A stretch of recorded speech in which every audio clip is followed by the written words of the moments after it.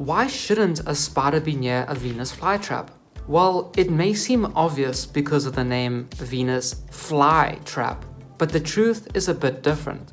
While Venus flytraps do eat flying insects like flies, midges, wasps, bees, and gnats, they actually make up only 5% of their diet. Other insects like grasshoppers, beetles, and ants are much more common in their meals. And you know what? Spiders make up 1/3 of what Venus flytraps eat. There are a few reasons for this. Spiders eat insects, and most insects are found on the ground. Venus flytraps grow on the ground too, so spiders sometimes end up getting caught while looking for food. This is because the remains of a Venus flytrap's meal can act as bait that lures spiders in. But here's something interesting.